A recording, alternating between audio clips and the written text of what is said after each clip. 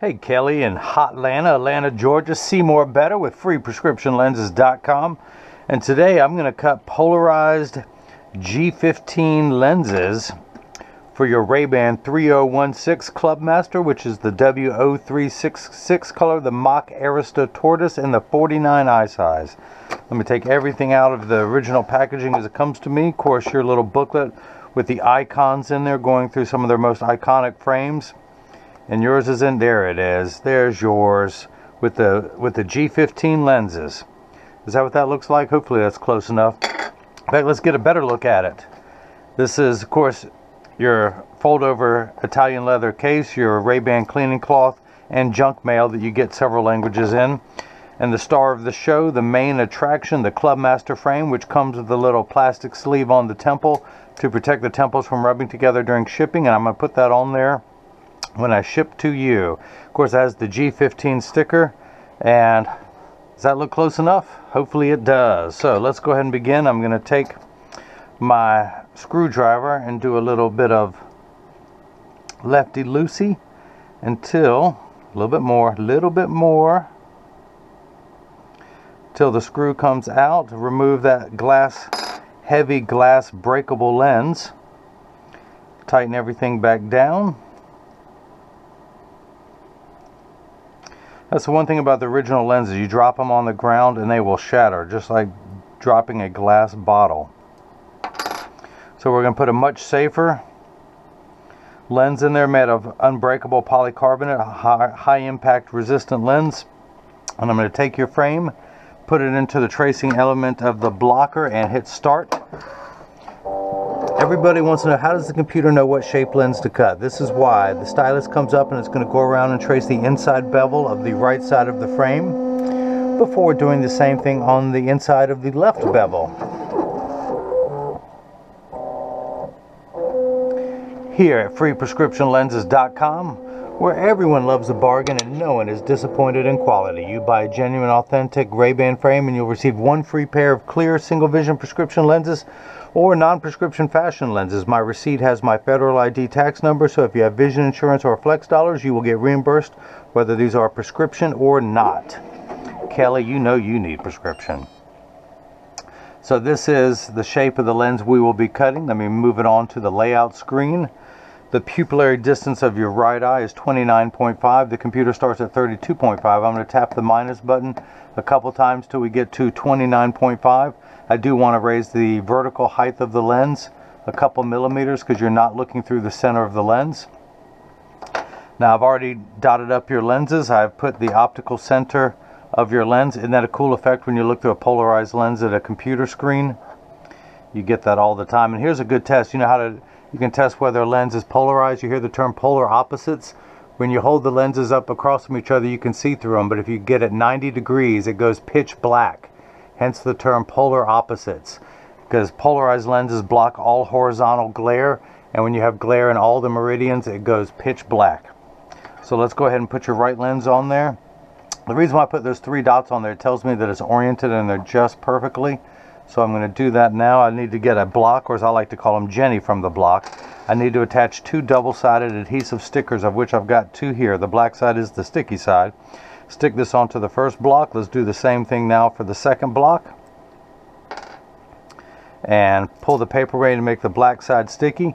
The silver button on the back is a magnet. It's going to do its job twice today. The first time it's going to attach itself to something magnetical there in the arm. As I place that there, I'm going to make sure that PD, vertical center, perfect. Make sure the lens is large enough. It is. Nice little silhouette of my fingers there. Hello, how are you? Okay, enough playing around. Let's get back to work. Get everything laid out perfectly there. I'm going to hit this button. The arm's going to come down and place the block onto the right lens. We're going to do the same thing now for the left lens. Pull the paper away to make the black side sticky. Line up the magnet in there. Check the pupillary distance, of which you are 29 in your left. So the left has mirrored the right at 29.5. I'm going to tap the minus button one time. It goes down in 0.5 millimeter increments. Lay this out just right. And hit that button. The arm's going to come down and place the block onto the left lens. Let's make sure that that's the right. So this is the edger. This is what costs $40,000. It weighs 200 pounds. It'll do all the work while I run my mouth. I recommend everyone go out and buy their own. Then you can cut your own G15 polarized lenses at home, and you won't need this guy anymore to do it for you. The actual cutting wheel is this heavy grit wheel that will grind away your lens material until it's the final size. This wheel in the center will put that channel, that little valley, put the bevel onto the lens so it stays inside the bevel of the frame. So let's go ahead and pull the shape up onto the computer. That is the shape we'll be cutting. These are polycarbonate lenses. If they were plastic, high index plastic, I would select that, but we're going to stay with polycarbonate. I'm not going to polish it. I would never polish the edge of a sunglass lens to let glare in, because that's what it's doing. You're stopping it to stopping glare from coming in, and then polished edges allow glare. I'm not going to put a bevel on the front convex surface. And you know what? This time today, I'm not going to put a bevel on the rear concave surface of the lens. I just may end up doing it by hand over there. Let's do that, shall we? So, I better put the lens in before I hit start. That is the right lens. Move that there. And actually, I want to see something. Let's do this on manual. Let's try something new for this one. We're going to play along as we go. The door closes, the clamp shuts. And then the lens is going to be traced by 2 white styluses, making sure that it's large enough to fit into the frame. And now it is giving me permission. I've always said that I can move the bevel forwards or backwards. I'm going to do that. Let's just see how this looks. I want to make sure there's only 1 millimeter on the front of the lens, 1.38 millimeters on the back. When I move it, it gets there. Let's go ahead and do this. I am going to move that front bevel where it comes out. Let's see, let's go back to the computer. That's it there. Let's do a percentage of that. Let's just, there we go. We're going to move that all around. That's going to look good. That's what we'll do. Okay, so let's go ahead and start. The wheel's going to add up. If you see light flickering in the background now, that is water there to catch the optical sawdust. Polycarbonate lenses cut dry, where plastic, high index plastic, and Trivex cut wet. Water will spray onto the lens for the last 20 seconds of the cutting cycle just to wash away any optical debris that could be left over from the cutting cycle. Now, your lenses are made out of polycarbonate, which is 40% thinner and lighter than regular plastic. They're virtually unbreakable. These are high impact lenses and have both 100% UVA and UVB protection built into the lens. We know what the sun's harmful ultraviolet rays can do to your skin, where your eyes are 8 times more sensitive than your skin. So you have permanent sunscreen for your eyes, unlike lotions, creams, and sprays that need to be reapplied every couple hours when you're in direct exposure to the sun there in Atlanta. This is permanent and never needs to be reapplied.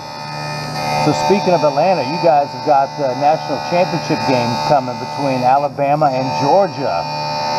An all SEC national championship. That should be a fun, entertaining game. The other nice thing about your lenses are they are aspheric. I had them flatten out the front curvature of your lens to give you a wider field of view and to fit in today's flatter curvature frames. An aspheric lens is completely round in every direction. It gives you an ugly cosmetic fishbowl appearance that you will not be getting. Now, if you notice, your lens is completely flat all around the edges, just like a nickel. If I were to take it out now, it would stand up on the counter on its own. It's going around doing a little bit more, the last of the touch-up.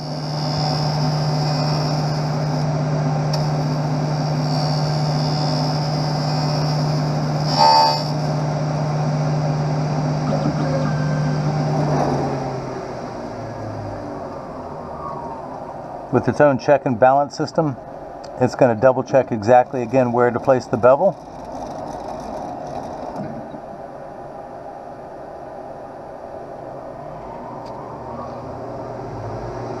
So the wheel will drop down, or it will drop down on the bevel wheel.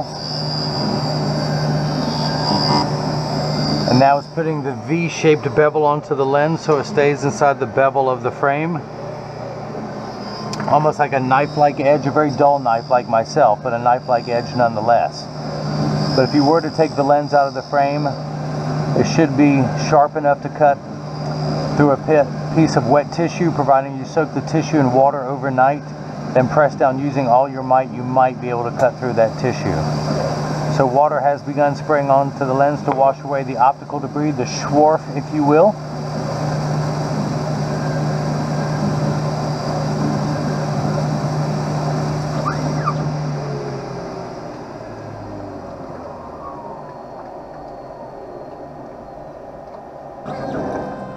And now we are done. I'm going to open this door with my mind. I can do other things with my mind. I can melt ice with my mind. I can. Just have to stare at it for a couple hours, but I can do it. So the reason why I did not put a safety bevel on the rear of the lens, that on sunglass lenses, tinted or polarized, you can see that through the front. So I'm only going to lightly do that on the handstone here, which is just like the cutting wheel. It has a bevel right here. If I were to want to put a bevel on them manually, but I'm just going to go around the wheel very lightly.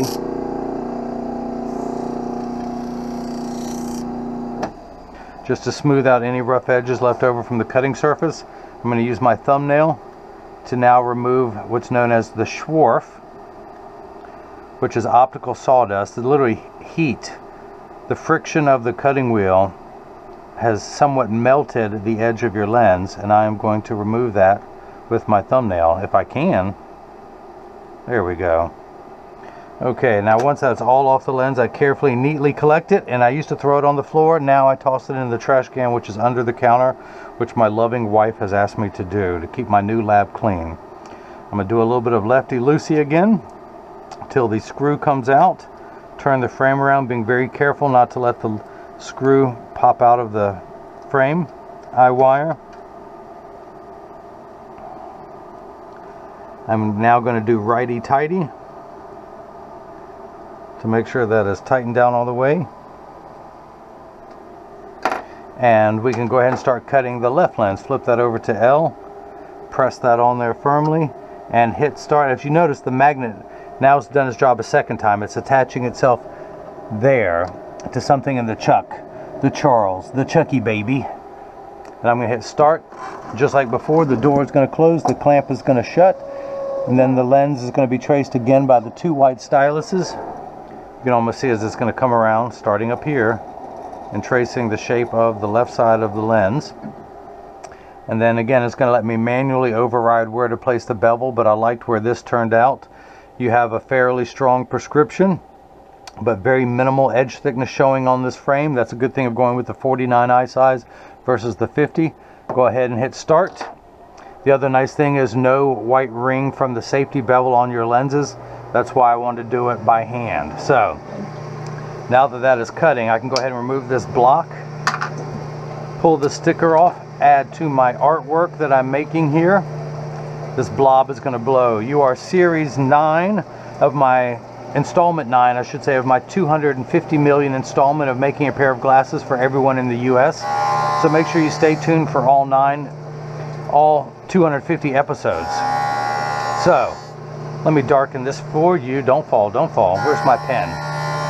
In case you can't see that, let me darken that. Now I'm going to take that is your PD in the vertical decentration of the lens. I'm going to put it into my lensometer. Find the power of your lens, and I am getting -4 1/4. That's because your eyes, you are unique. You are -4 1/4 in each eye. You need 17 steps of far-sighted correction. You are very nearsighted. That's why there is a minus sign. With your lenses off, with your eyeglasses off, everything you see is much too large, so your lenses will minify down to the correct size. Now you are unique. You have no astigmatism in either eye. Your prescription is completely spherical. If it did have astigmatism, I would correct for that then. Astigmatism is what makes 6s and 8s look alike, or the letters P and F once it's the right size. But yours, all we need to do is reduce the image size. So yours is a piece of cake. Although you still need your glasses, it's a higher than average prescription. Most people's prescriptions are around a -3. Again, you're on the 17th rung of a ladder. The 12th rung is about average for most people. It just means you're smarter than most people, but you knew that already, Kelly. You don't need me to tell you. You're smart enough to get your glasses from me, and I commend you for that.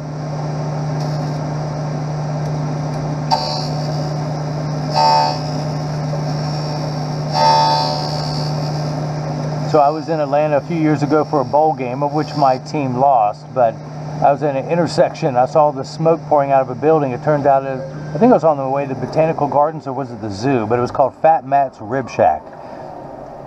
And it smelled so good.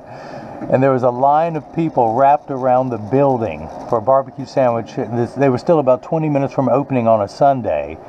And there was a line, at least 100 people in line already, 20 minutes before they opened. Must be an incredible place to have that kind of loyalty. At least they know you have to get there early.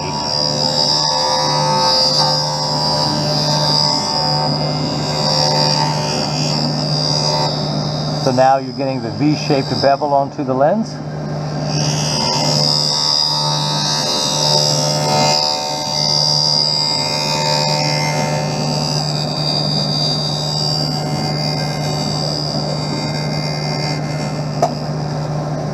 So water has begun spraying on there, which tells me it's in the last 20 seconds.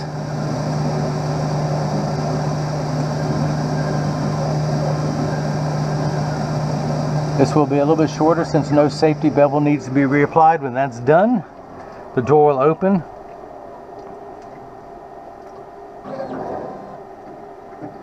Kelly, this time I want you to open the door with your mind. Hey, pretty good. First day on the job and you were able to do it. So I'm going to just dry everything off. I'm going to come over here to the wheel again, turn that on, and I'm going to lightly go around putting the safety bevel onto the lens, and again use my thumbnail. I used to have to do this a lot. If you go back to my earliest videos, you will see I've worn a V-shaped groove into my thumbnail because I used to have to do this so much on my old Santinelli edger. This Essilor Nexia does a much better job of it. But I guess for $40,000 I can keep a better thumbnail. So in order of my wife, clean that up, drop that into the trash. See a little moisture on the dry everything off. I do not want the lens to be slippery. Actually check a little bit of that swarf on the front surface of the lens there. Make sure everything is nice and clean. Sorry if none of that was in focus. At least you did get to listen to my voice, and so I know you're rolling your eyes at that. So, Phillips head screwdriver, lefty loosey, till the eye wire comes free. Pop the lens in. Make sure it's in everywhere. And a little bit of the old righty-tighty. I can go ahead and take this block off. Pull that off. Keep adding onto my artwork. Oh, isn't that looking beautiful? It's getting better and better. Try everything again. Let me use my pen to darken that black dot. Now, if you miss any of that, let me recap. So I'm going to put it in over that black dot again. Measure the power. I don't have to move anything. I'm at -4 1/4 again. So that is cut perfectly. Now your pupillary distance, 29.5 and 29 is 58.5. Hopefully you can see that through the card. When I turn the card over, place the PD stick against my thumb on your right lens and then hold it up to the left. We're getting 58.5. So that is cut perfectly. I want to check the vertical height of the lens, 23. I can do that from behind, 23. That's looking good. So, as you guys know, this is the portion in every video that as I clean your lenses, I mentioned that when you get these in the mail, and of course free shipping anywhere in the US and its territories and military bases, but when you get these in the mail, there's a small chance that these could fit too loose or too tight. However, there's an 80% chance that one side is going to sit higher than the other. That is because 80% of people have one ear that is higher than the other, and because of that statistic, 99% of all optical shops will do free adjustments if you ask them. So just stop into your local place where you had your eye exam and just tell them if it's too loose or too tight, and they'll be glad to fix that for you. It only takes about 30 seconds to a minute to adjust a pair of glasses perfectly. And I'll show you, because I'm part, oop, there's a spot there. I'm part of that 80%. When I take mine off, they wobble on the counter, but they sit level on me, and I'll show you guys in just a moment. But I'm going to get these in standard alignment first, also known as a 3-point stance. The 3 points are 1, 2, and the bottom of the frame being 3. I set them on the counter and press down. There is no wobble. When I say wobble, I'm part of that 80%. When I take mine off and press down, they wobble on the counter, but they sit level on me. I am wearing the RayBan 2132 New Wayfarer, color 789, which is the punchline of my favorite kids joke. Why is 6 afraid of 7? Because 7, 8, 9. Let me put mine back on so I can see what I'm doing. Of course, I'm wearing the blue-orange to match my blue-orange shirt. I always try to match. Makes my wife jealous. That's right, I'm talking about you. I'm going to flip these over, press down. There is no wobble. Close each temple to make sure they overlap perfectly, and they do. Same amount of tension on each hinge. So that's that. If anyone has any questions, you can reach me at Free Prescription Lenses on the contact button, or freeprescriptionlenses@gmail.com, or better yet, you can always leave a question or a comment in the below the description in the comment section. That way someone else can happen to read it and not think of that. You could benefit others by having them read your question. You can follow me, well, better yet, subscribe to my YouTube channel if you want to see more of these. And you can follow me on Instagram at Free Prescription Lenses, or on Twitter at FreeRX Lenses. So, Kelly in Atlanta, Georgia, I hope you enjoyed watching as I cut prescription Polarized G15 lenses for your RayBan 3016 Clubmaster, color WO366 in the 49 eye size. And everyone else has got the chance to see how I bring that love and feeling back to glasses. Thank you.